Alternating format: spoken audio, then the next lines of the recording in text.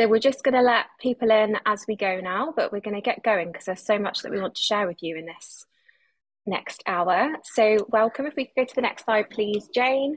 Um, my name's Jess Sainsbury. I am FNF's Head of Engagement, and it's so lovely to be hosting today's webinar. So we are looking at the Preceptorship survey insights that we have run for the second time with our friends at the Nursing Time and at Unison.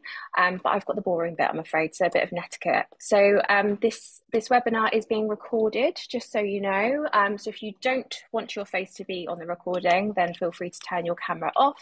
But we would like to see as many of you as possible, especially during the end where we've got a bit of a panel session and there's an opportunity for our audience who are joining us live to ask any questions. It'd be lovely to see your faces on there. Please do keep yourselves on mute so that we can hear the speakers. That would be wonderful. And we do have the option for you to either raise your hand during the session. If I can ask that you wait for questions to the end, there is a section during this webinar for a Q&A for our lovely panel. But please do use that chat function throughout because the FNF team will be keeping an eye on that as we go through.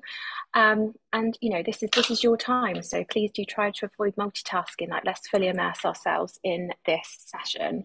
So the format of today's webinar is that we are hearing the survey results fresh from the Nursing Times. So Gemma will be running through that with you all.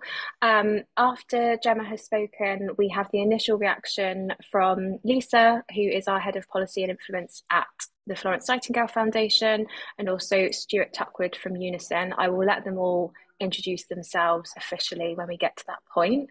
And I'm absolutely delighted that we have a panel which will consist of our speakers that I've just mentioned, but also some student and early career nurses to hear their thoughts. So we've got some questions for the panel lined up, but please do, if you've got any questions as well, please pop them in the chat, or you can ask them verbally towards the end when prompted. I've done the usual housekeeping, what's being recorded, all that kind of stuff. We do have a hashtag for today, so if you're using social media, please use hashtag FNF Early Careers, and then the FNF Comms team will be able to pick up any social activity from you as well. We would love to see that. So I'm gonna stop talking for now, and I'm gonna pass to Gemma Mitchell from the Nursing Times, who will share some of the findings from the survey. Gemma, over to you. Thanks, Jess. Hi, everyone. I'm Gemma. I'm the news editor at Nursing Times.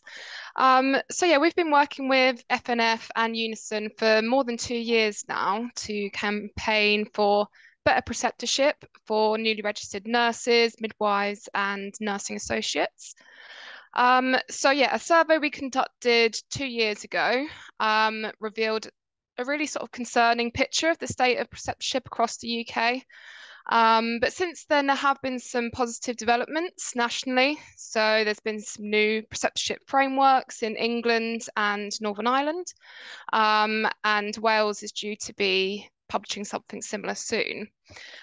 So yeah, we thought we would repeat the survey this winter to see if anything had changed in terms of people's access to and experience of preceptorship.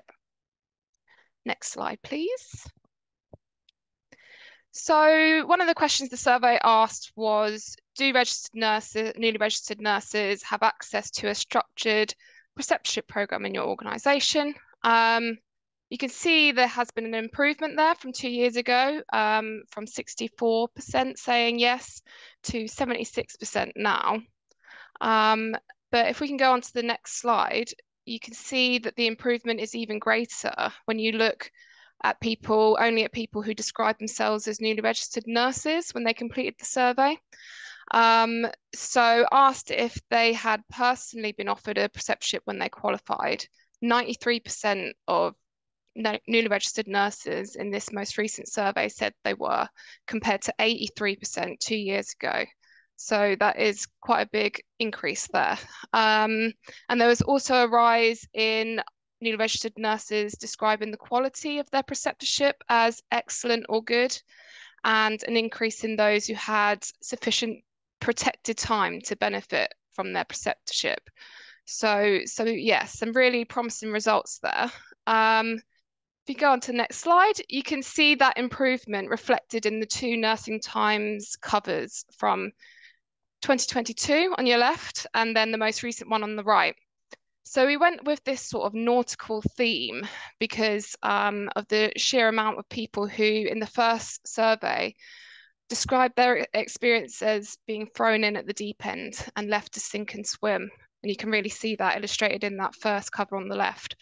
And then the lighthouse on the right is supposed to sort of signify that preceptorship is starting to now be used better to help newly registered nurses navigate this really challenging transition from student to professional. Next slide, please. So, however, not everything in this new survey was rosy, as you would probably expect. So you can see here that the number of people saying that there are enough experienced nurses in their organisation willing to be preceptors stayed low at 34%. So that was the same as 2 years ago, no improvement there. Next slide, please. There were also still some comments from newly registered nurses in this recent survey describing that same sink or swim experience that was prevalent 2 years ago. You see a couple of other comments there, concerns raised about a lack of specific content for learning disability, mental health and children's nurses on their preceptorship programme, this sort of idea that programmes were too adult nursing focused. And there were a couple of international nurses as well who said they struggled to access preceptorship despite asking for one. There are also big variations in access between the 4 UK countries, with England and Northern Ireland doing much better than Scotland and Wales. Although it does have to be noted that the majority of our respondents were from England, so that might not be completely accurate representation there for the other countries.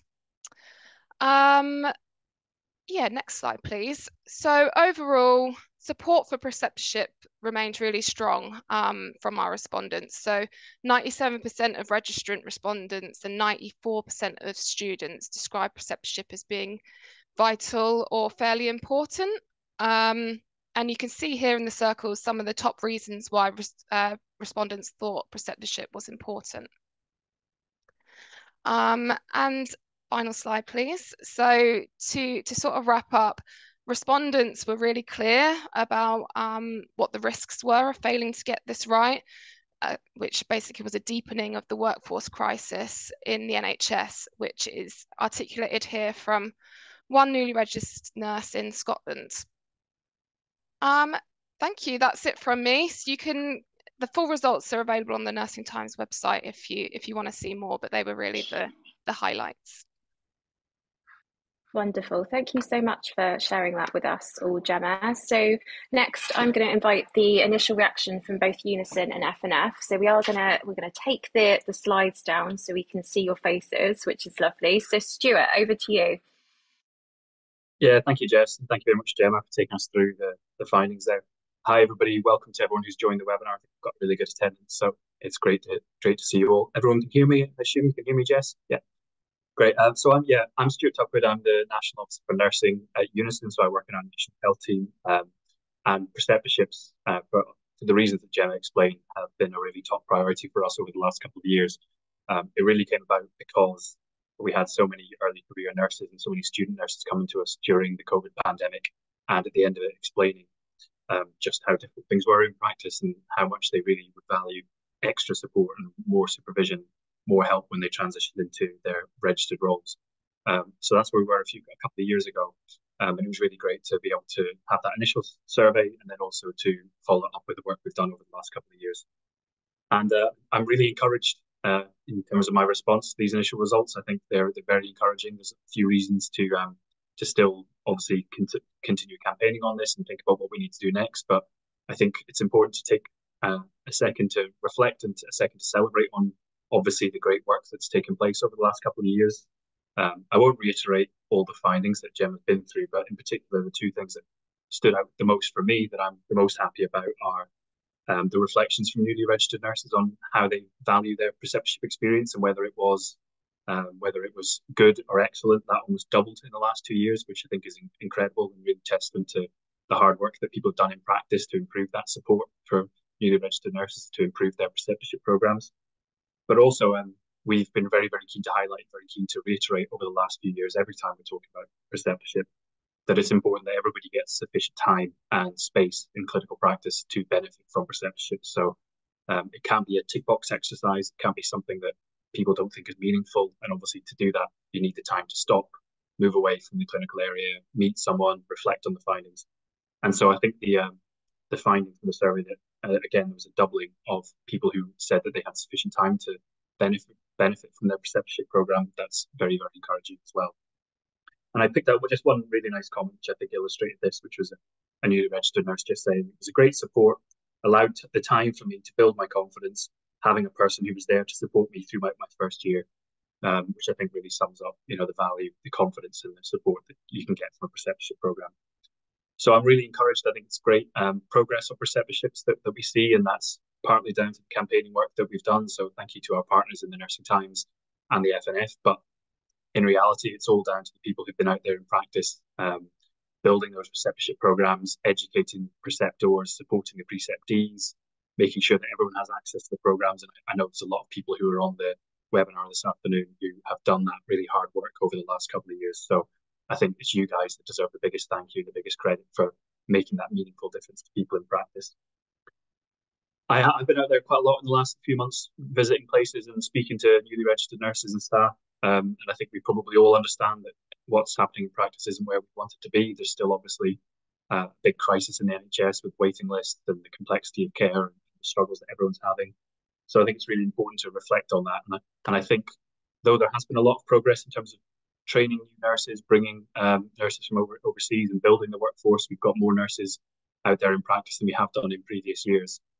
That has an impact on the skill mix that people are working in and the experience within those teams. So I actually think it's more important than ever, actually, that we really focus on having the right support and the right opportunity to help people when they come into their first registered roles. I've been going to places where newly registered nurses are working by themselves, leading teams, working with nursing associates and other more junior nurses. And it's really important they have the right support and help. So we've definitely still got work to do. And I think a few of those comments that Gemma picked up as well are so incredibly important about the need for preceptorships to be specific to the setting that people are working in, to be meeting their individual needs. So again, it can't be a one-size-fits-all approach to preceptorships, definitely.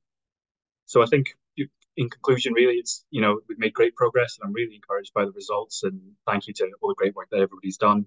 But it's definitely just one step on the path to the support that everyone needs in practice. And, we've taken a few important steps. We've definitely made progress, but it's not time to take our eye off the ball. And there's still obviously a lot of work that needs to be done. So I'm really hopeful that we'll continue to build on this great work together with our partners in practice and see more development in the future. So thank you all. I'm happy to come back in later as well. I'll pass over to Lisa. Thanks, Stuart. Over to you, Lisa. Great. Thank you so much, Stuart, and thank you, Jess, and thank you all for having me here today. My name is Lisa Plotkin, and I'm the Head of Policy and Influence at FNF, and I'm here to feedback some of our initial thoughts on what we think that these findings are telling us. And I want in my limited time to really focus on two things that I think we need moving forward. So first, as you all just have heard, the findings speak to considerable improvement over a short period of time, both in terms of the provision of and quality of preceptorship programs. And at Florence, we think that it's really important moving forward to kind of unpick those a little bit. So understand those enabling factors a little bit more. And the survey gives us a good starter for 10 on unpacking that a little bit. So one of the first enablers I want to reflect on is, as Stuart mentioned, that importance of protected time. So really survey comments throughout showed that this is a key enabler. As one respondent said, I needed that protected time to learn, develop, and study new skills that are needed for the job, rather than be overwhelmed with working in a new role and then trying to squeeze in that learning here and there. In the survey, we also heard a lot about the importance of consistency as a key enabler for good preceptorship. So we heard that when an assigned preceptor is always changing, this can lead to confusion, but when it's the reverse, it leads to greater trust and a more positive experience. And it's vital that a well-trained preceptor is able to provide that consistent commitment. And that brings me back to that protected time point. It matters for the preceptor, but we almost heard that, for the preceptee, but we heard that it just matters just as much for the preceptor, that they have that time to enable them to show up consistently. And I think we need to get better at showcasing how some organizations are working to ensure this happens amongst so many other competing priorities. And then finally, I'll return to something that Stuart just mentioned, and that's that importance of flexibility. So reading through the hundreds of free text comments in this survey, I was struck by how often respondents brought up this idea of flexibility or tailoring the program to the individual. So respondents discussed how internationally educated colleagues might need something different to nursing associates who might need something different to people in community or adult settings. And I think it's a really big challenge to kind of get that balance right between kind of one size fits all and 1,000 flowers blooming. We don't want that. We want something in the middle, in that sweet spot. And I think that that's really, really hard to do. So I would really welcome kind of people giving us their, showcasing what they're doing to make that work.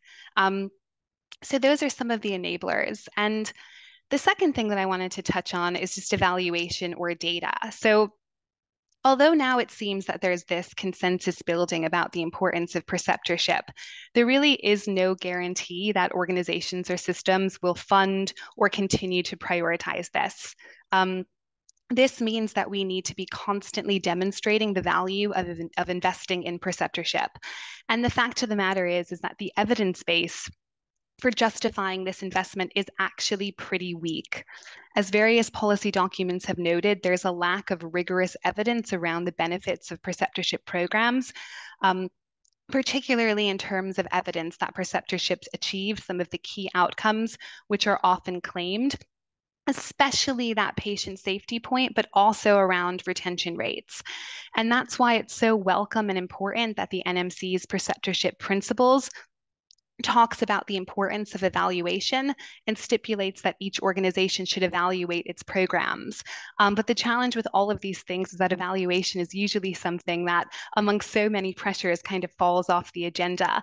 And also, the evaluation that the NMC talks about is just organization by organization, and that doesn't actually help comparison. So you can't have one place compare how they're doing to their neighbor to be able to say, hey, look, our neighbor's doing this really well, and look at their retention rates, look at their safety rates, look at all of these other indicators. So we should be doing that too. If you don't have a kind of publicly available data set or kind of sharing of that type of data, then you can't really make the case as effectively as you might be able to. So I think that's something that really matters and something that we kind of haven't gotten kind of our handle on yet. But I think that that's only to be expected with so much kind of new momentum around this agenda. And that's really it from me. So now I'll hand back to Jess and the rest of the panel. Thanks so much, Lisa. Brilliant. So for the next section of today's session, what we're going to do is we have a panel which will be made up of the speakers that you've just heard from, but also we have 2 nursing students and a newly registered nurse as well. So what I'm going to do is I'm going to ask our student nurses, followed by our newly registered nurse, to introduce themselves and give their initial reflections. For our students, it'll be more around their kind of hopes for preceptorship, and it'll be really interesting to hear from our newly registered nurse on their experience of preceptorship so far. We do have some questions for our whole panel, but now is the time for those of you who have joined us live today to start popping your questions in the chat for us, and we will keep an eye on that as well. So Sunny, can I ask you to introduce yourself and also your reactions as well, your reflections? Okay, good afternoon, everyone. Thanks for having me.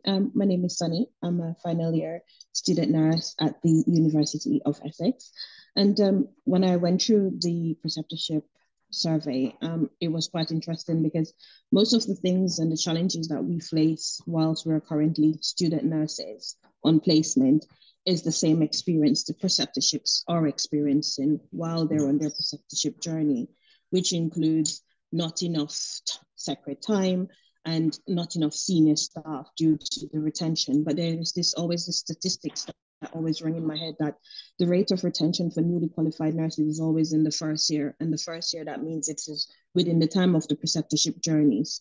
So I wanted to delve into the fact to see the retention rate for preceptorship for this year to compare it with the statistics, but I couldn't find that. But if we're on placement and we're having challenges, and then we go on preceptorship, we're having challenges, then that would signify the the big burnout that we are experiencing because we struggled for 3 years. And then when we get our pin and go into the real world, we are still having challenges. So that is the part that stood out for me, that what is the future for us going forward? Thank you. Wonderful. Thanks so much, Sunny. And Natasha, over to you. Thanks, Jess. Afternoon, everybody. Thank you so much for having me. It's a real privilege to be able to kind of offer some insight from the student perspective on something like this. My name's Natasha. I'm a final year paediatric nursing student at the University of Winchester. I am currently, as I'm sure you are, Sunny, in the horrible process at the moment of beginning to apply for jobs, and yes, really bring the concept of a preceptorship into that decision-making process, which given the current climate is no kind of mean feat. I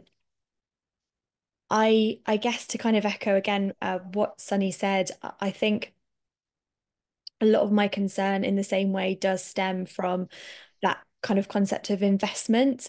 I think as you are a student nurse and you go through a program, I have oftentimes found myself quite split in terms of where not only where my loyalties lie, but also whose responsibility I am, my development and my learning, who that kind of belongs to. And ultimately, I know it belongs to myself. And I think that that is something I've kind of had to maybe learn the hard way over the course of the program. But I do belong to an HEI, and when I am on placement, I do belong to that practice area at the same time. And you would hope that they would both be equally as invested in my development as each other. But oftentimes, and I've made this joke several times over the last 3 years, I find myself often feeling like a child of divorce, where each parent is blaming each other for the fall downs and the shortcomings of my education and my practice experience. So I suppose coming into practice, when I do join the register, my hope is that wherever I end up taking my first post, that place will be committed to my development, and the preceptorship will be the key to that. But it's just not something as of yet that I've experienced while I've been out on placement. So that there is a real concern that I won't kind of get that sense of somebody investing in me and investing in my future. And it with the sheer number of vacancies available, it does kind of beg the question, will I in return see those opportunities as a potential for me investing in them and to kind of return that and stay and be loyal and get the most out of my first position? Or actually, will I go where the opportunities take me and kind of go perhaps where someone else does recognize my potential and is able to perhaps put slightly more into my future and my development. So lots to think about. It's very, very stressful. So hopefully if anyone has any answers, I would love to hear them. It will be okay. I love that. It will be okay. Thank you very much, Natasha. And next up, Cecil, you are the newly registered nurse on the panel. Please do introduce yourself, and we'd love to hear your reflections on the survey results and actually your experiences of preceptorship so far.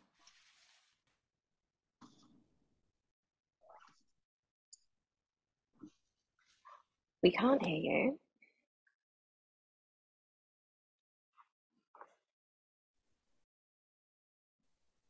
You popped yourself back on mute and you're off mute again. Let's try again.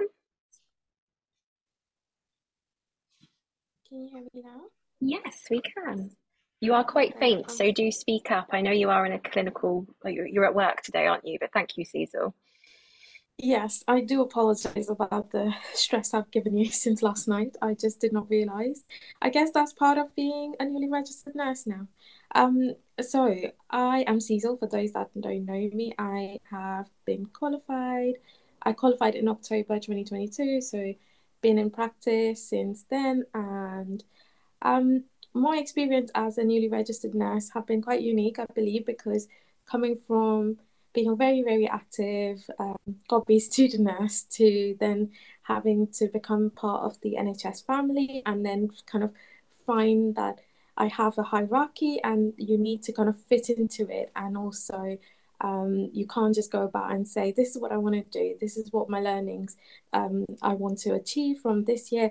You can to certain degrees, but also your main priority then lies within clinical practice and what you can get from your clinical practice.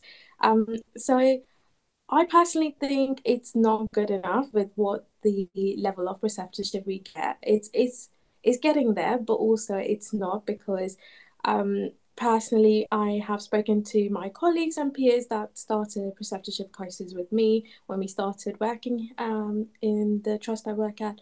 And it was quite tricky because most of the times I heard comments like, I'm only here because it gets counted as clinical hours.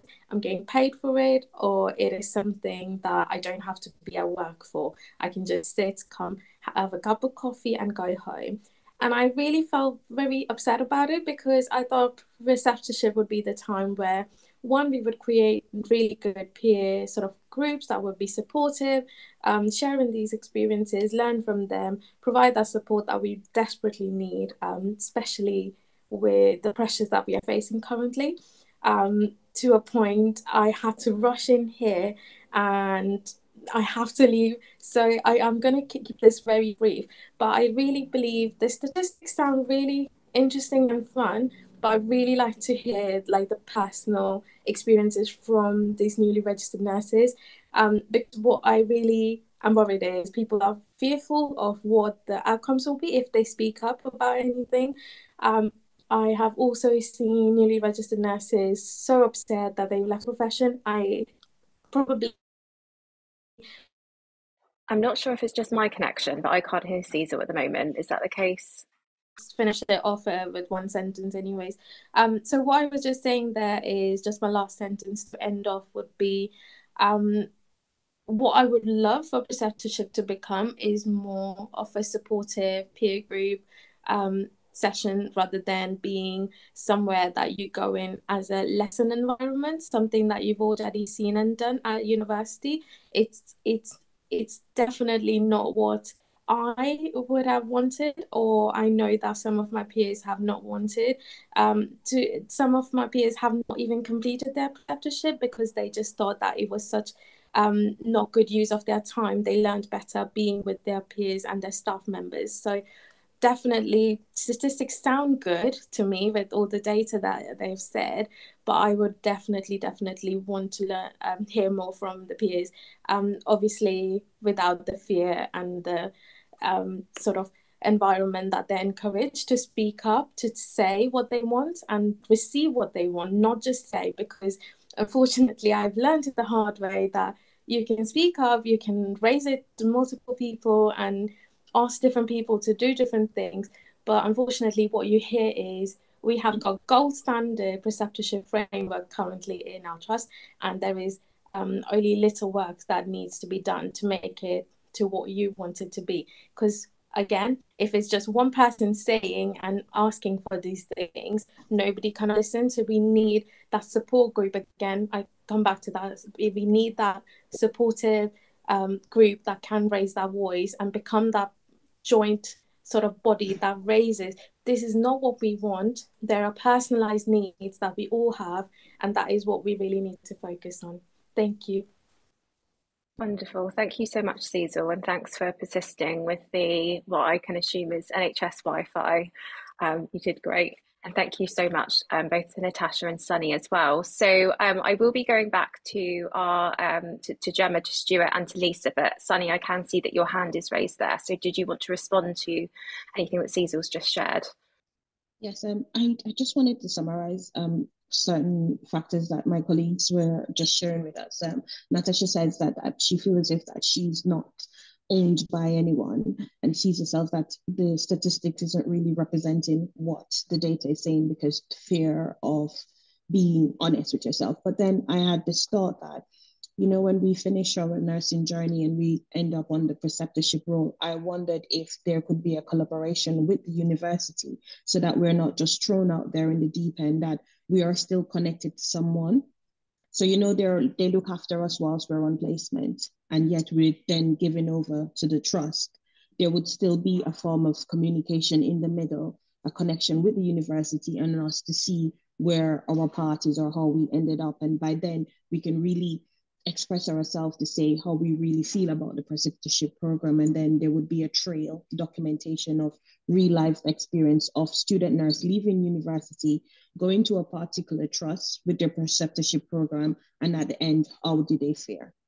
That was just an idea that came in. Thank you. That's a great idea, Sunny. And I would invite our audience who are joining us live today to hear their reflections on that as a suggestion as well as we go through. Please do use that chat function, any kind of reflections, feedback, both from those of you who are on our panel, but also the wider audience as well, because I can see that there are a lot of names there who are doing great work when it comes to preceptorship or are supporting those transitioning too. So Gemma, I'm going to come to you first, but we heard from our student and early career panel around the voice and experiences of student and early career nurses, but how can media outlets like the Nursing Times help amplify their voices and influence that positive change based on the survey findings? Yeah, I think we just are going to use our platform that we have to continue to put a spotlight on this issue like we have been the past 2 years. We run these survey findings over 4 pages in the February magazine and put it on the front cover, and you can find the results on the website. So yeah, we're really trying to give them a lot of prominence, and we will certainly continue to use our positions to hold leaders to account on the promises that they've been making in terms of these new frameworks that are coming out and new standards, and just to sort of follow up on what Cecil was saying about sort of in her organisation, they have the gold standards, but that's not necessarily sort of felt by those on the ground. We heard that quite a lot in the findings of people saying that they didn't get what they were promised once they actually started in their role, which is really concerning because, people can introduce all these things and have great ambitions, but it's the experience of those on the ground that really counts. So yeah, I mean, if any newly registered nurses want to get in touch with us to talk about a positive or a negative experience, please do. I put my email in the chat, and we can try and see if we can promote it. Great, thanks, Gemma. And Stuart and Lisa, did you want to come in on that question at all? If I could just come in with some reflections on what our students and early career nurses said, if that's all right, Jess. Yeah, thank you to three of you for your comments. It was all very insightful and very helpful. I'm encouraged with the progress we've made that I've said, but actually I think when you reflect on the numbers, it's still obviously worrying that the majority still don't rate their preceptorship if they had one as good or excellent. And I think we're missing such a huge opportunity there with so many nurses having preceptorships who still don't really think they're that good. And obviously we've heard from Sunny and Cecil and Natasha about that. And so there's definitely so much more potential for what we could do if we can get the majority thinking their preceptorship programs are good or excellent. We can't afford to lose any nurses really, but we also can't afford to not develop our nurses and build on their potential and get them working to the level that they can do. And so it's good progress to have preceptorship policies out there and to have the time, but also we want them all to be good and we want people really to be benefiting from them. And it was really interesting hearing from Cecil, and I think the reflections on what it's like in practice. I mean, not being able to get the time, not being able to get the Wi-Fi, to be able to take part in these kind of things says a bit about the NHS workplace and what it's like working out there. The crucial elements that make a workplace a good workplace to be in are all things that make a good preceptorship as well. If you follow what I'm saying, having the time, being able to reflect with people, being able to make the most of what you're doing. So places that are struggling to give their workforce a good work environment will obviously struggle to give a good preceptorship as well. So we need to be trying to tackle those things in tandem. But there's, as I said, there's so much potential there, and there's so much we can get from these preceptorship programs and supporting our newly registered nurses. So I'm really positive about doing that work and continuing to improve. Thank you. Thank you, Stuart. And I can see that Cecil's hand is up. So Cecil, did you want to come in? Literally 2 seconds. I will take only 2 seconds. It's I just wanted to make sure that I also share like the 2 seconds of positivity that I do have from my job. It is not all negative, and I promise you that we are supported. But I believe what I wanted to say is in my local sort of specialist area that I work in, my ward has been super supportive. So I'm a gynae nurse. I won't even get into the comments that I had of why do you actually want to start becoming from a specialist area. That is for another day. But I believe that starting from a specialist area has actually given me more support than being in a surgical or medical, just generalized area. So I have been put on like specialist training, so early pregnancy loss trainings, second trimester loss trainings, any of those specialist trainings that I would have required, or the support that I would have required in my local sort of ward-based environment. I've absolutely received those.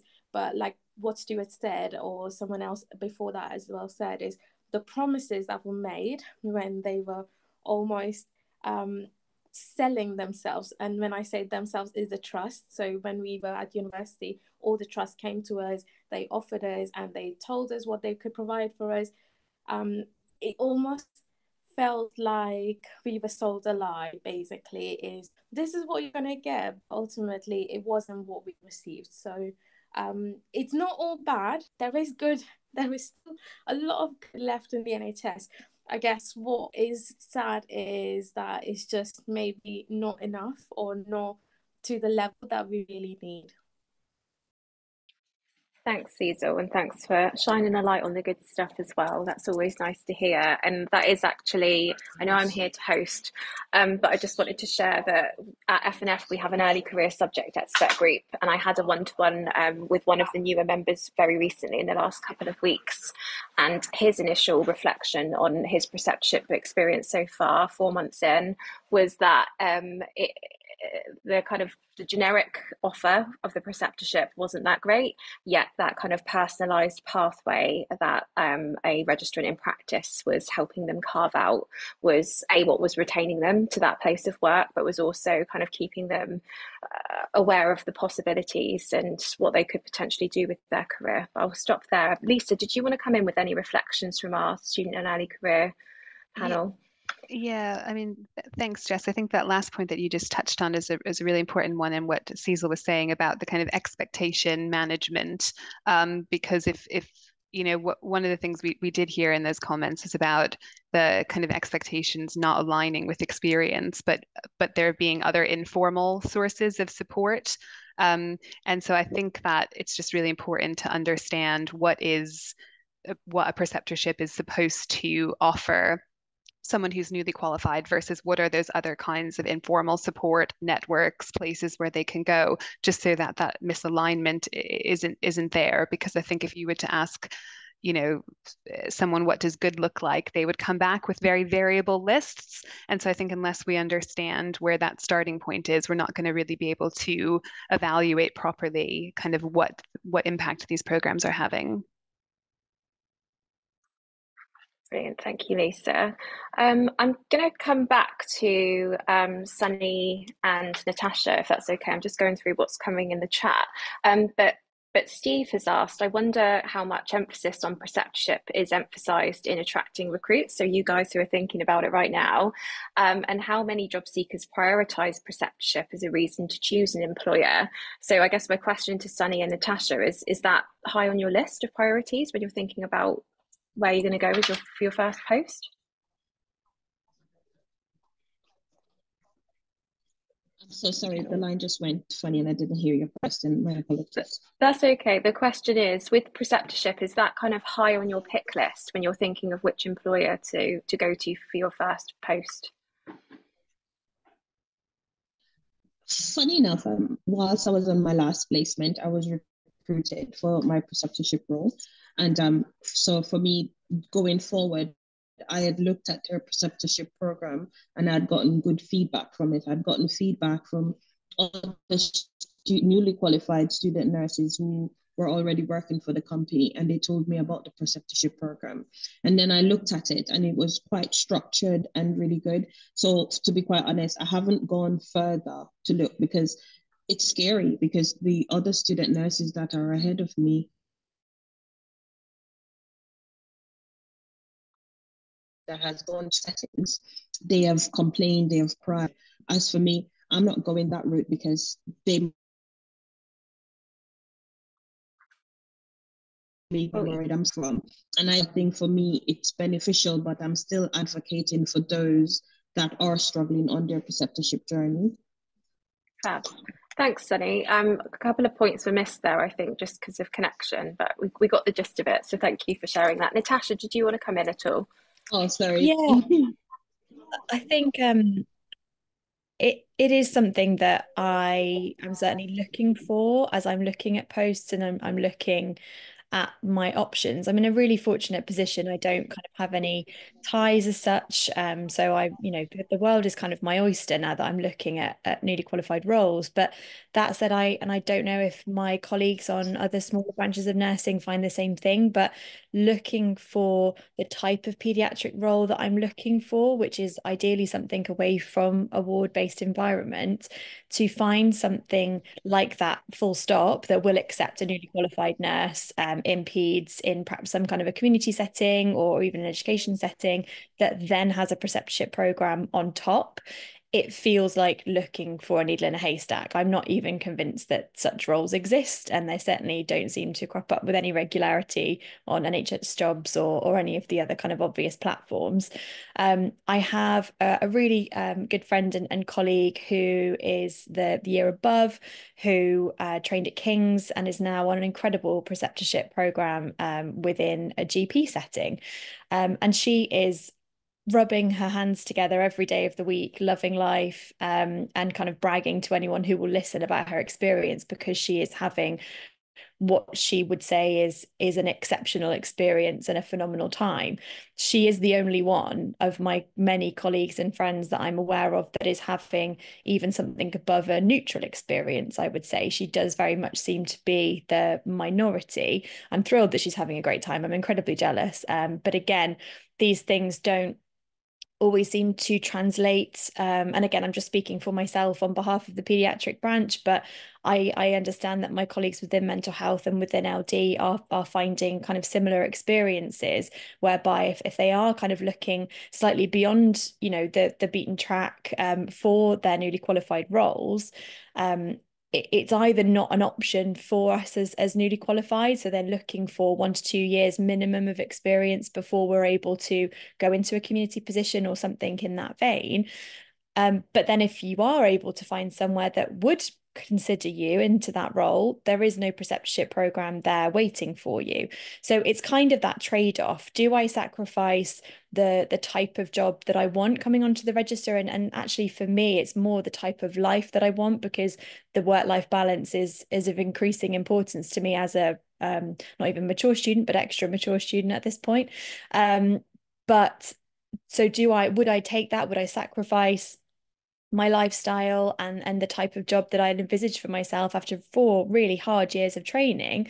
Or do I push and strive and, really fight for the type of job that I want and the type of life that I want, but then actually there isn't that structured support in place waiting for me, and just kind of hope that, like the girls said, there are maybe other avenues of support available to me when I get there. But it is kind of a gamble, if I'm making that clear to everybody. And it's just a real shame, I think, that after all this work and all this effort and all this money and the blood, the sweat and the tears and everything else, maybe a kidney that I've thrown into becoming registered, that I do have to sacrifice in any way, shape or form. It kind of seems ludicrous to me, with the job numbers being what they are, the state of the NHS being what it is.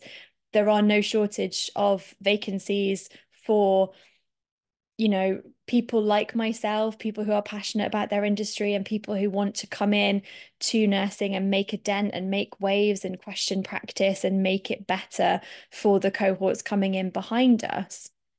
So why isn't there a place for me in either one of those camps that actually works?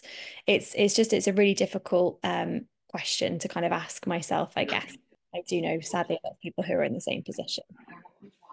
Thanks so much for sharing that, Natasha. And I can see that there have been some responses to what everyone's been saying in the chat as well. So please do check that out. And again, for our audience, if these things are happening in your area, then please share that so we can, share amongst our student and early career networks and shine a bit of light on that from the FNF platform's perspective also. So Cecil, I'm very conscious of time for you. So I can see that you've been answering some questions in the chat, but I wondered whether you wanted to come in with any reflections before you needed to leave us. So no, I think I've covered most of it, but I completely understand like where Natasha has been coming from. It's like it just feels like very hit and miss sometimes. It's like sometimes you can expect, depending on who you speak with, that they will listen to you and sort of raise those concerns to the right positions. So recently, one of our chief nurses has moved onto new pastures new, and I felt almost it felt like a little bit of a broken relationship there, because I felt it's something that should have carried on with the different people that are coming into that role, but unfortunately it just feels like sometimes it depends on which people are in those roles and which people are championing. So if you have the right champions and the right people championing the newly qualified nurses or student nurses' experiences to be positive and supportive, it's only then that you find those trust those organizations doing the most. So especially like knowing you long enough, I know how much FNF has. I mean, I know they were already doing enough in the area, but since you being part of FNF, I strongly believe there has been so much more room on the table for student nurses and newly registered nurses or early career nurses. So thanks to you, that it is something that is being spoken about and it's echoed across, but I think we're still in the baby stages where we need those people in the right rooms to create that noise. But it shouldn't be like that. It shouldn't be down to those few people that have to champion, that have to create that noise. It should be down to all of us. It should be all of our priorities to make sure that the future of our nursing careers is supported, it is getting the right level of support and everything they need, to be honest, everything they need, because we desperately need those people to stay in the profession. Thanks, Cecil. Lisa, I'm conscious of time, guys. I can't believe we've only got 10 minutes left, but I'm going to come to Lisa next. So Lisa, what policy recommendations or actions do you believe should be prioritised based on the insights gleaned from the survey? And how can organisations like FNF, like Unison, like those of us who are from in the audience today, and obviously Nursing Times as well, drive that meaningful change in this area?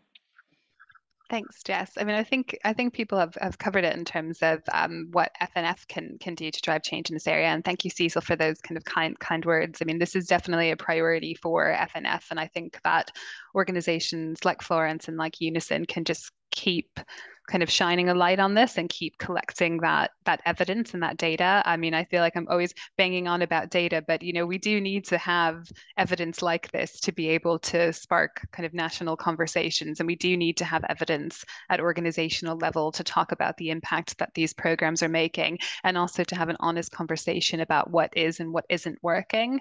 In terms of more national level policy aspirations, I mean, I think it was in NHS England's long-term workforce plan that it pledged to support all trusts to adopt national preceptorship framework, but there was no additional funding or resource or sort of mechanisms, to support that. So I would say that's something that needs to be built on, because that plan is going to be reiterated within the next couple of years. So we need to start building that evidence base now as to the difference these programs are making, so that in the next iteration there can be a little bit more teeth or a little bit more specificity around some of those aspirations. And then I think it's just back to that evaluation and data set point. I would love to be able to for us to get better at quantifying the difference that preceptorship is making to outcomes, but also to retention and intention to stay. And then also to have an idea about how that splits around demographic groups as well, because I think some people will need different support, and we should be cognizant of that from a kind of EDI perspective as well. Brilliant, thank you. Thanks, Lisa. And Stuart, can I come to you next? So how can unions like Unison, I know you have touched on this already, but just if you wanted to expand, but how can like Unison work collaboratively with healthcare organisations and policymakers to address the issues identified in the survey and improve preceptorship programmes further on top of the good work that is already being done? Thank you. Yeah, I've got a few thoughts. First of all, it sounds like Sunny and Natasha are getting themselves job offers in the chat if you want to have a little look. So that's obviously been a good platform for you. There's lots of things we can do. I mean, first of all, just to say at the national level, as well as sitting on the kind of steering group for the National Preceptorship Programme in England, which has meant we've been able to input into that from Unison and talk about the support that we think people need. We've also made this a really high priority for us in Unison. So at the end of the pay dispute last year, there was a number of agreements we made with the NHS about things other than pay that we said are up there in terms of high importance as well. And the work from those agreements is still ongoing. So we're negotiating with the NHS about support for all new registrants, but also about career progression opportunities for nurses. And this kind of information, this kind of discussion is stuff that we can bring into those discussions to make sure we're asking for things that are really meaningful. And that's a marker of how important we take this. But we're only able to have those conversations and those negotiations because we've got the strength of our membership and because our members took action in that pay dispute last year. So it is something we are prioritising highly. But at the local level as well, we can do a lot. So, NHS organisations should all have policies in place for their preceptorship programmes, and those policies normally run through a negotiation committee with local staff side trade unions. So that's an opportunity for unions to be scrutinising and making sure the policies are good and that they're making a difference in practice. And also just then at that individual level as well, as lots of our early career nurses have said, and what I've heard from lots of others as well, if you're feeling like that you're not getting the support that you were promised, or the policy's there but it's not being followed up in practice, if there's a policy and it says you should have protected time to benefit from your preceptorship, and the organisation isn't delivering that, then you've got a right to go and complain about that, to escalate that within your organisation. And obviously, as a newly registered nurse, that can be difficult. So go and speak to a union rep, get some advice, bring that up, and really put some pressure on the organisation to make sure you are getting what you're entitled to and what you've been promised. Recognise that isn't always easy, but it only happens if people are willing to kind of speak up and challenge it collectively, as has been said. So those are a few thoughts. Thanks, Jess. Thanks so much, Stuart.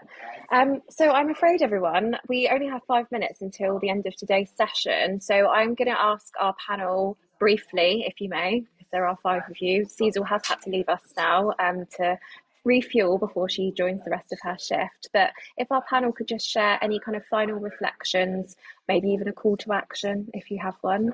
So Sunny, I'm going to come to you first. So for me, my call to action is that I think student nurse should be carried out on their journey whilst they go through the preceptorship program and have someone that they can reach back to, as in touch base. I also wanted to find out, that with the new structure implementation, and there was an increase of, I think, 13% from students being aware of what the new preceptorship program was. Was it being aware because it was advertised or knowledge, or being aware that it exists?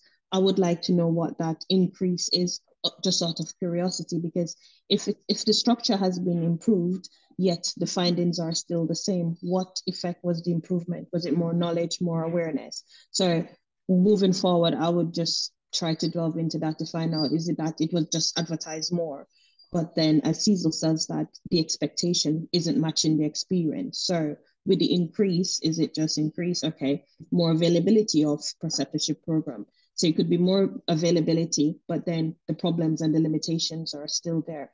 But there is another factor that came out in the findings that wasn't covered, was the new intake of overseas nurses and how they are not being represented well, or they're having negative experience in the preceptorship role.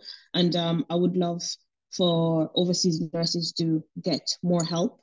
So I'm advocating for them, because whilst we are UK trained, we have different departments we can go to for help. And I think for them, they don't feel that confident in reaching out. So even though it's not an area that I'm here for, I'm still advocating for them. So that's my final piece. Thank you. Brilliant. Thank you, Sunny, and great advocating there for sure. Natasha, I'm going to come to you next for your final reflections. Yeah, I think it's just for those running the programs and maybe areas where they don't exist, but there is room for them to exist. I know it would take a level of initial influx of resource, of time, of effort, of maybe even money in some cases. And I know it's really difficult to be able to justify that when you're not immediately seeing any kind of payoff. But I think from our perspective, I kind of can semi-promise you that there would be a payoff. It might just take a minute for you to see that a little ways down the line. But for us, immediately we would feel and recognize that investment in us and appreciate that on a psychological level. So even though it might not make a dent in your numbers initially, it might still make a massive difference to your retention future down the line. Thanks, Natasha. And Gemma, over to you. I'll just keep it really brief and say thank you to all those who took part in the survey and who shared their experiences today, because it's really, we can't do any campaigning or highlight any issues without getting that feedback from you. So yeah, just thank you and continue to stay in touch with me if there's anything about preceptorship that you want to highlight. Thanks, Gemma. And Stuart? Yeah, likewise, thank you to everybody. It's been a great session today as well. We've made some great progress, and as we've heard from Natasha and the others, that will make a huge difference to individuals. And we are seeing a shift in some of the data as well, but there is still work to be done. So my call to action is obviously to recommit and make sure that we all continue to deliver on that. So thank you, everybody. Thanks, Stuart. And last but not least, Lisa. Yeah, hi. Would just echo that huge thank you to everyone who took the survey, and to Natasha and Sunny for being here today to share experiences. I think my call to FNF is that we, as Jess said, we have an FNF early careers subject expert group, and I'd like us to do something more with these findings and consider what next for us in this space. Brilliant. So a huge thank you from me to all of our panel members, but especially to our audience as well who have joined us live today, and those of you who have completed the survey and shared that amongst your networks. Please do keep in touch. If we are able to flash up the last slide, we've got some how to keep in touch with FNF. But for those of you who've joined us live, you will be sent the link to the recording afterwards, and it will be made available on FNF's YouTube shortly afterwards as well. But thank you so much for joining us, everyone, and thank you for sharing your reflections as well in the chat. We will pick those up afterwards, and we hope to see you at our next webinar, which is taking place on the 29th of February on the Leap Day. So that bonus day, some time for you to invest in yourself with CPD. Please do join us, because that's our kind of our webinar for some members of our subject expert groups. Will be sharing their work and hopes and goals for the year going ahead. But have a lovely afternoon, everyone, and see you all soon. And if our panel members could hang on the call if you're able to, that would be great.